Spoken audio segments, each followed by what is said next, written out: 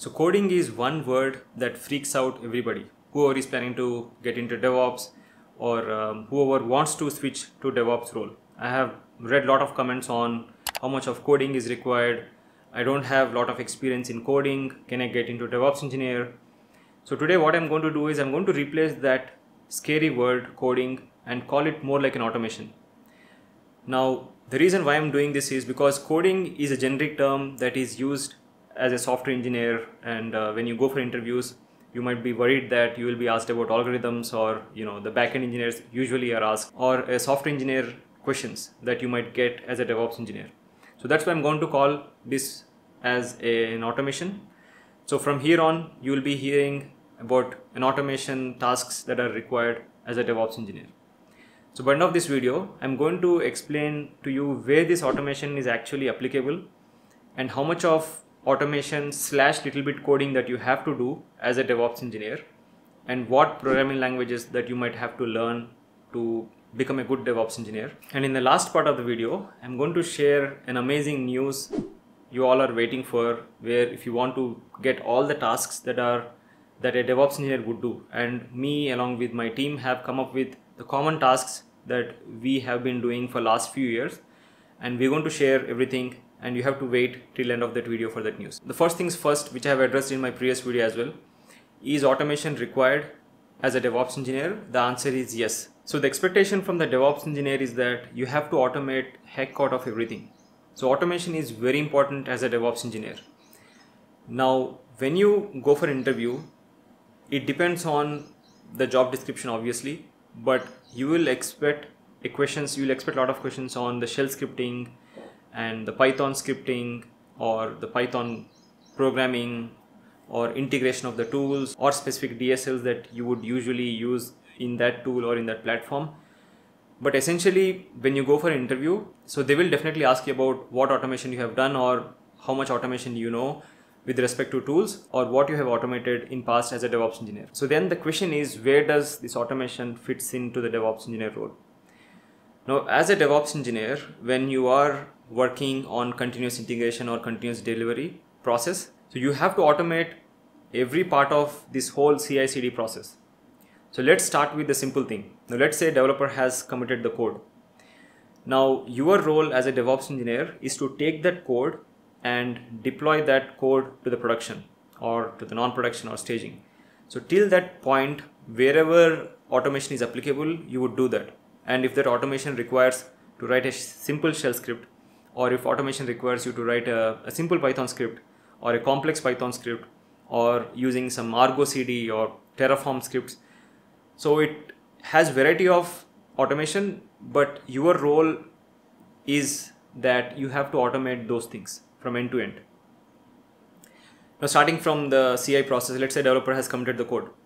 Now you as a DevOps engineer, when you're using Jenkins, let's say, or GitLab CI or GitHub Actions, so your role would be to take the code to integrate the unit tests, and you might have to explain how to integrate the unit tests and then run the unit tests. And then if the unit tests are successful, you would send in, you would pass the build and proceed to the next step. Or if this fails, you would inform the developer that the unit test has failed, or a static code analysis test has failed that is done in the Sonar Cube, and then the developer has to fix it. So this whole CI process is part of the automation.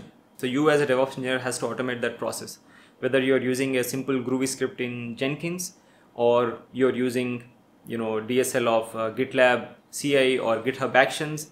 Sometimes the tools will help you to write them very easily, but sometimes if the tool doesn't support that, you might have to write a shell script or a Python script based on that. And this is what is asked in the interviews as well. Now after the CI process is done, now you have an artifact. Let's say you got a jar file. So the next step is how you can automate to put the jar file in an Artifactory or in an Nexus repository.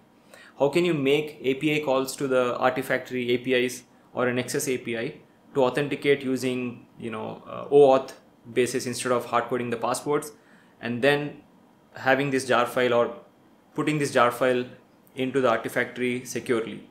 And here you have to make sure that you're not using any developers' usernames or passwords, or you might have to write a Python script to use the SSO based authentication. And now once you have the jar file in Artifactory, The next step is how can you take the jar file and how can you deploy that into the cloud or into an on-premise server or into a Kubernetes cluster. Now here the DevOps engineer role will become little complex, but I would not call it as complex, but here you have to know how to provision the infrastructure. Whether it is on-prem infrastructure, you might have to use Ansible. So in Ansible, again, you can use the default modules of Ansible where you don't have to code a lot because you just have to consume the modules and you have to know how to use them. But let's say most of the time the modules are sufficient enough, but let's say the modules that are given or the default modules that are there in the Ansible are not sufficient, then you might have to write the modules in Python. And the same applies with Puppet. I guess you might have to write in Ruby in Puppet's case or something else in Chef's case. But basically, this is what is expected here for the configuration management, or if you're trying to provision infrastructure on-premise. Now, when it comes to cloud, now if you have to take the jar file and deploy that to cloud, obviously you have to use Terraform or CloudFormation. And straight away, it's very easy to use Terraform. You have modules again there. You have to know Terraform DSL. But there are situations where you might have to write your own modules in there also. And same with CloudFormation. And you would use them. And then you would automate that part to deploy that, or you would automate how to create the launch configurations in AWS, how to use the AWS APIs, like for example, Boto3 APIs using Python, or how would you use GCP's APIs, gcloud SDKs, and then provision the infrastructure. Sometimes if it is automatically scalable, then you might have to create an image, how to use the Packer tool to create an image. How can you create this whole chain process of taking the jar file, creating a Docker image out of it, or creating an AMI out of it in AWS terms, and then making that AMI as part of the launch configuration and deploying that into the AWS cloud or deploying that into GCP or Azure. So after the CA process is done, most of the time you would be involved into this part, like how to write the Terraform scripts or how to write the Helm charts if you're using Kubernetes, or how to configure the Argo CD and how this integration would actually work. So this is where you are tested. So what you would do is, before you go for an interview, you try to see how you can create this whole CI/CD process using automation. And then how can you make sure that once the code is committed, how can you take that code right from your GitLab or GitHub repository and all the way to a Kubernetes, or if you're using Kubernetes, that's even better because Kubernetes, there are a lot of jobs, or how to take the code to the AWS, like if it's a sample Spring Java application or something like that, or even to the GCP. Now, after you have deployed, let's say you have come this far into automating or creating this continuous integration process or CI/CD process. Now, the next part is also important, because as a DevOps engineer these days, your role is also important to maintain the servers, or to make sure that the servers are healthy, or to make sure that they are able to scale properly, the scale in and scale out is working, and how can you use the capacity planning whenever there is going to be a spike in the load. And these are some of the SRE and DevOps roles that are important. Now there as well, your tasks or your automation scripts would be like, how can you get the logs out of the CloudWatch, let's say in AWS, and analyze the logs or put that into S3 bucket. And this is where you have to use Python. Let's say you are part of a team where you have to find all the EC2 instances and tag them. And you have to use again Python using Cloud Functions or using Lambda functions. So again, you have to automate that part. In interviews, most commonly they would ask you more about awk, sed. So these two are commonly used in a shell scripting. Now you might have to write a cron job, most commonly used in Linux. So how would you write a cron job? How can you write a shell script to go through the log files, sort them, and find the strings inside a log file, and then cat them into a different file? Or how would you rotate the log files? If you're using a platform like CloudWatch or something else, then that is fine. If not, you still have to automate this part. And let's say you're using a monitoring tool.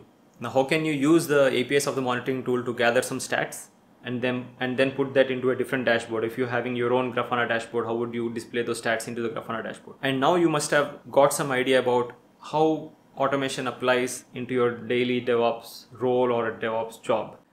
But the good news here is it is not like your normal coding as a software engineer, because you don't have to think through the algorithms to code here.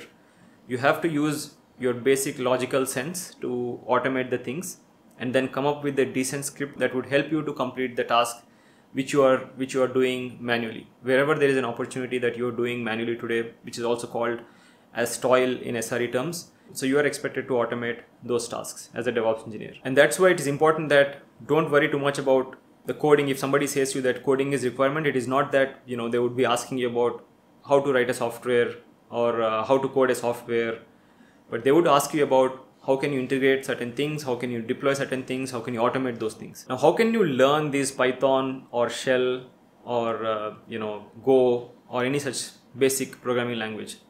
So my suggestion is, don't go to Udemy masterclass that has 20 hours or 30 hours of course. Rather, whatever task that I'm going to share with you, see how you can automate those things by yourself. So let's say you have to tag all the instances. There are 300 instances in AWS. You have to tag immediately whenever an instance is up, or you have to shut down an instance or start an instance based on the cron job or scheduler, or you have to gather some logs using CloudWatch, or you have to automate certain Terraform scripts. So what you will do is you will write down all these tasks or scripts that you have to prepare, and then you straight away would use Google and Stack Overflow to learn how to automate those things. So that way, unconsciously, you will be learning Python, how to use Python, basic stuff, and as well as how to automate these things. Because the moment you start learning or start going into these Udemy classes where they're going to teach you for 20 hours, you would be bogged down first. You will think that it's very complex, and you will lose the confidence of getting into a DevOps engineer role. Now to the last part of the video where I said I'm going to share an amazing news for you all, is that you don't have to write whatever I have said as part of the tasks. I'm going to share all the tasks. So me along with my friends, what we're doing is we are trying to collate everything that we are doing, that we have been doing in past as a DevOps engineer. We're going to create each and every task at a high level, and then what programming language that's been used. So your next job is to see how you can automate that task. But don't expect us to write a script and give it to you.